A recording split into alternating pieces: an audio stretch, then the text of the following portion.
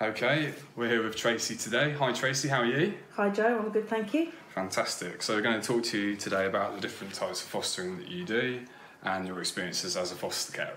So can you tell me, how long have you been fostering and what first interested you in fostering? We've been fostering about 5 years, and fostering is something that I've been wanting to do for quite a long time. Various situations didn't really apply or allow, and then things seemed to converge, and I looked into it, and we chose to go with independent fostering agency. So could you tell us a bit about how fostering with an independent agency might compare or be different to fostering now with the council and the local authority?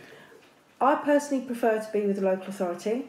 We have access to many more foster carers and support, so it is generally a better thing for us. Lovely, fantastic. Can you tell us a bit more about the types of fostering that you do? So we decided to do what they call short-term or time-limited fostering, which is where we generally get called on to take children when they first come into foster care. So when they're first known to the system and the social workers need to remove them from wherever they're living. That could be another foster placement, or it could be a birth family. Yeah. And then we take them, and we generally take them through the court process. They're with us for the time that it takes them to go through that, which is where it's determined what happens long term, whether they are reunified with their birth family, whether they go into another type of fostering such as long term or permanent, or perhaps if they're older they would maybe go into staying put or supported lodgings. Yeah. Yeah, a lot of the fostering that we do has been sibling groups because we've got quite a few spare bedrooms. Yeah. And it was important to us to be able to offer homes for sibling groups because we think it's really important that these children have a chance to stay together, especially when they first come into fostering. They've had a horrendous time.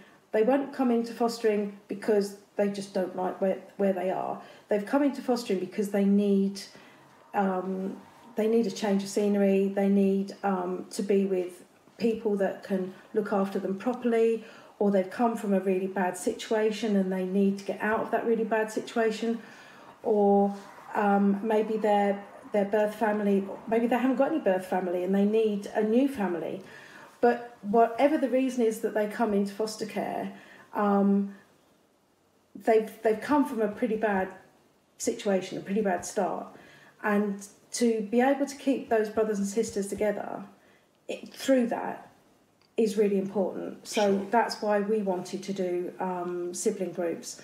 And so far we've done quite a few sibling groups and they've all gone on to do really well. Fantastic. I suppose there's something about a brother and sister or brother to brother, sister to sister bond especially when maybe you might be feeling a lot of your world might be going a bit upside down, but you've still got someone there to start with who really understands you. So I guess that I think it must be really hard, especially the younger children, if they've going into a strange home with strange people they've never met before, they don't know what's going on, they don't understand, they might have to change school as well, so everything in their world is turned upside down. Yeah. That consistency of having their sibling there is really important to them, I think. And to be able to offer a home where they can stay together, I think is just a really good thing to be able to do. Absolutely, brilliant. Okay, can you tell us a bit more about other foster carers that you speak to in your community? I've got quite a few friends now that are foster carers. It's useful having friends that are foster carers because they are generally the only ones that you can talk to about a lot of these things. Yeah. Because a lot of it is confidential. You can't talk about some of the things that you might want to other family members or people that aren't connected. So having people that understand is really, really important. Yeah, absolutely. And what's good with Cambridgeshire is that we have there's a big selection of foster carers. There's a good community of foster carers. I've had the pleasure of meeting a few of them. I can add one more to my list personally today, thank you. Can you tell us a bit more about your experiences and your role in the CFCA? So sorry, that's the Cambridgeshire Foster Carer Association. And there's not much to joining. You just have to let your supervising social worker know that you want to be a member of the CFCA. And then, because I'm the sort of person that I am, I got a bit more involved, and I'm now joint chair of the CFCA along with Kevin Arrowsmith. Oh, congratulations, lovely. So what do you do as within your role? Do you oversee a lot of the meetings? So the CFCA have, we try to have monthly or thereabouts meetings which are open to all CFCA members. We have a committee that helps organise and run the CFCA, and they're the people that would check posts on the Facebook group, for example, or maybe update the website or send emails out to foster carers, and they would be the people that liaise with the fostering service. And within the role that I do within the CFCA, I mostly liaise with people like the Fostering Network and management levels within the fostering service to ensure that foster carers generally are looked after and their voice is heard within the fostering service. That's lovely. That's a really important thing to do. So I'm glad we've got someone like yourself involved. That's fantastic. So can you tell us a bit more about the types of training that you've got from the local authority? The training that we've had is really varied. I mean, we've done everything from obviously your basic first aid, and you've got certain mandatory courses that you need to do, like allegations, but also mental health first aid, self-harming, online safety. There's a huge range. The training offering from Cambridgeshire is vast because they not only run their own courses, but they also access other courses. Then you've got e-learning. Some of the courses are face-to-face, some are online. So you can generally find something that suits you and suits your situation. And I mean, if I wanted to, I could probably do training every day of the week. Wow, nice. So there is quite a lot on offer, and I try to do 1 or 2 a month. Fair enough. Well, that'll keep you busy, certainly. Absolutely. And are you supported if there's something that you feel you might need a bit of training on to find it? Yeah, the training team are really good, and if there's something that you feel you want to find out more about, you can either communicate with the training team direct, or you can go through your supervising social worker and they can sort of escalate that and advocate for you on that. That's really good.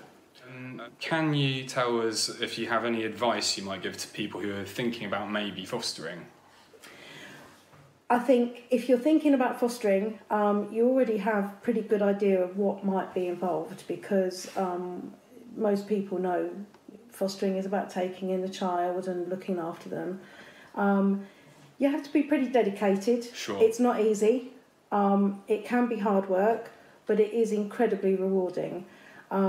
We keep in contact with the vast majority of children that we've had live with us.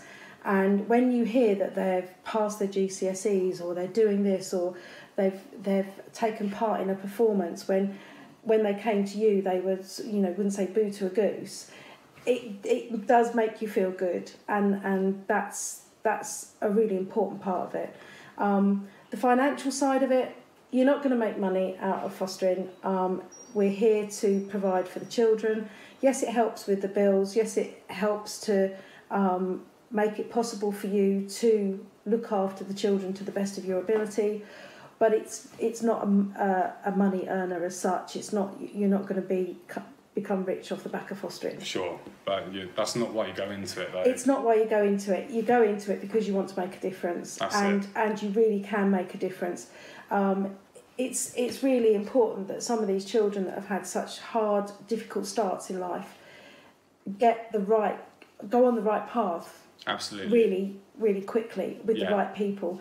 And, we just need more foster carers who are able to provide that sort of support. 100%.